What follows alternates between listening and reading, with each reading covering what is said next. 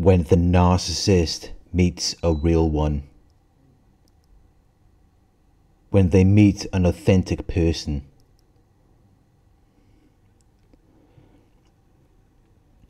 Someone who is genuine. Someone who is following their purpose. Someone who lives a life of meaning. Someone who is self-aware. They can recognize their strengths and weaknesses. They're confident and in control of their feelings. They're self-composed.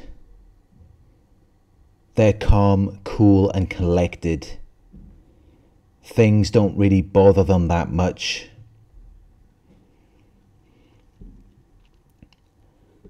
This is what I would define as a real one. An authentic person.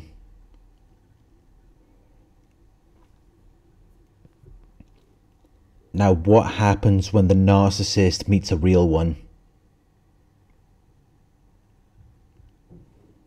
It's interesting, because a real one will show calmness in a crisis. Things don't really get to them. They don't personalize it, because they're authentic. They know who they are. They will recognize the situation for what it is. They will recognize the narcissist's behavior.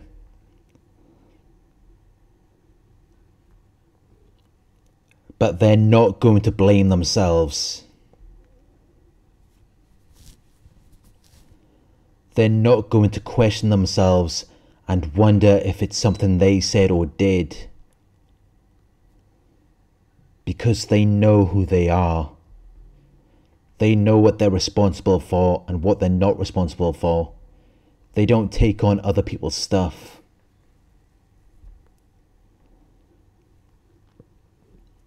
But that doesn't mean that they've never been involved in a difficult situation. They've experienced trauma. They've been through a lot of things. And that's what made them who they are today. They know how to deal with it now. But they don't let these experiences change who they are. They stay the same, despite what is happening outside of them. They don't let it change them.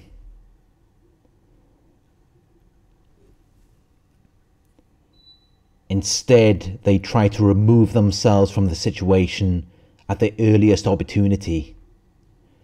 As soon as they realize that something is not right.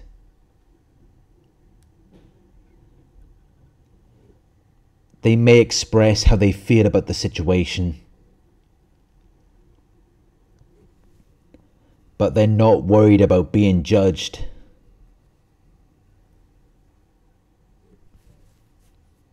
They're self-composed. They have control over their emotions. So when they're around a narcissist, it doesn't irritate or upset them. They don't fall for the narcissist's game because they're wise. They have experience, knowledge, and good judgment. They're aware of what is happening.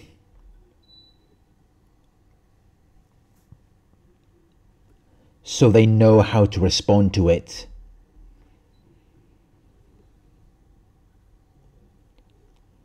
When the narcissist meets a real one, they get very frustrated. They experience distress and annoyance because of their inability to manipulate and control them. Because they feel like they are being prevented from succeeding in their desired objective.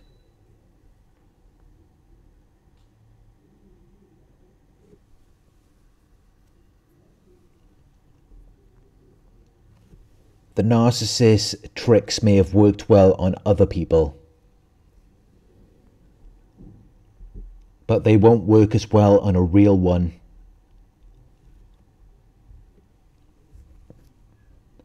They might acknowledge what the narcissist is saying or doing, but they won't get angry.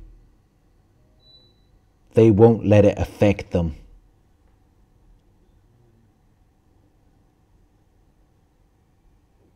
So naturally, this puts the narcissist in a very difficult situation, because they can't love bomb someone like this. They can't get the validation that they need, because a real one is not going to respond to attention-seeking behavior. But they're also not going to shame the narcissist. They won't feel the need to put them down. They won't put any extra focus on the narcissist. They will try to direct the engagement in a more positive and uplifting direction. But they will also know when they need to walk away, and they won't do it in an offensive way. They will leave in a courteous, kind and pleasant manner. But they also won't be afraid to express how they feel. They will say if they felt uncomfortable.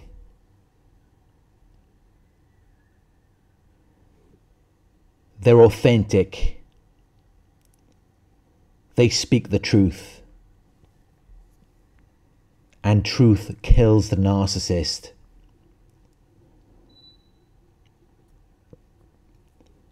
Narcissists can't deal with the truth. They can't deal with reality. They have to create a false narrative and try to get everyone else to validate it. But when you speak the truth, you take away their power. You put an end to their game.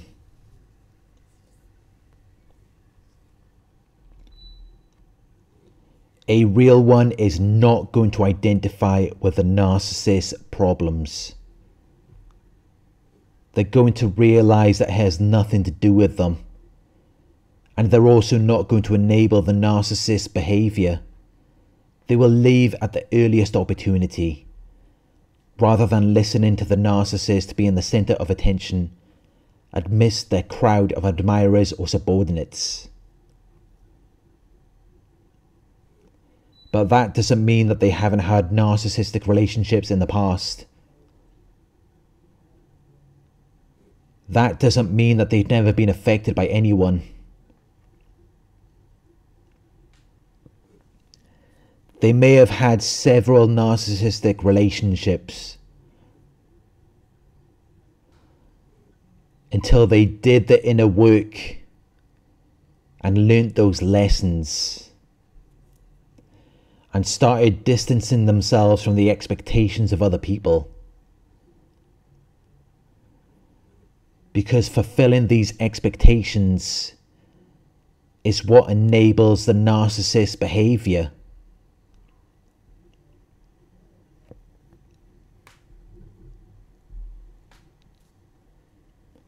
A real one will walk away before the narcissist is able to exploit them.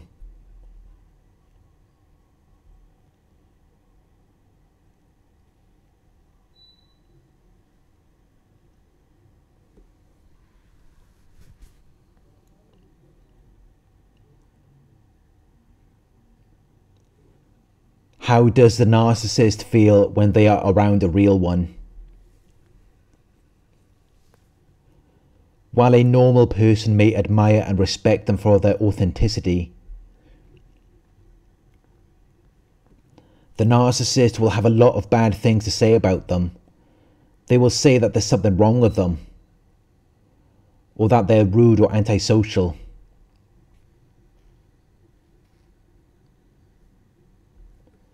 They will be very disrespectful and insulting towards the real one.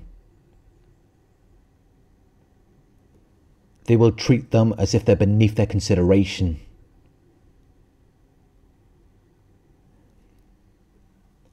because it's causing them anxiety and distress to be around an authentic person. They know that the real one can see through them. They can see through the facade. They know what the narcissist is really about, and the narcissist does not like it. It makes them feel very uncomfortable.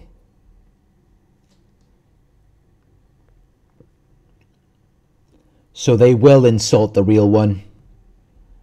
They will try to turn people against them. They will make fun of them, and then they will do anything they can to avoid them. Narcissists are afraid of real ones. They are afraid of authentic people.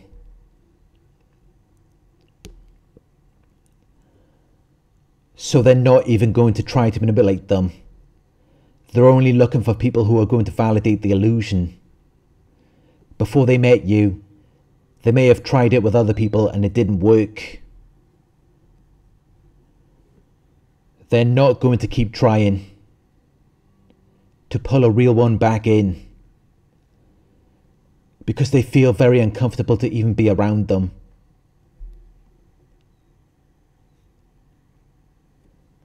They feel vulnerable. They feel exposed.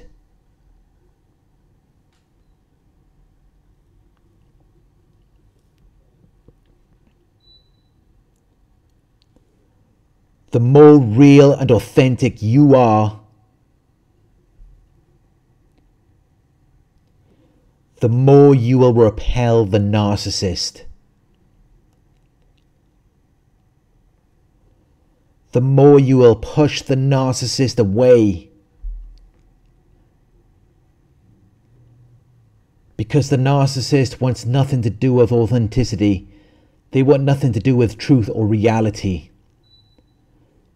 When you are involved with a narcissist, they demand and expect you to make a choice between them and the truth, between the illusion and reality.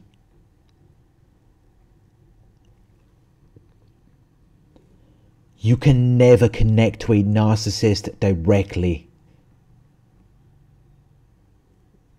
And they can never connect to you.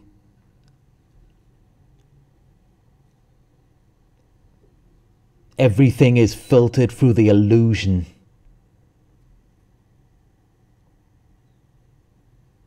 It is filtered through their fantasy world.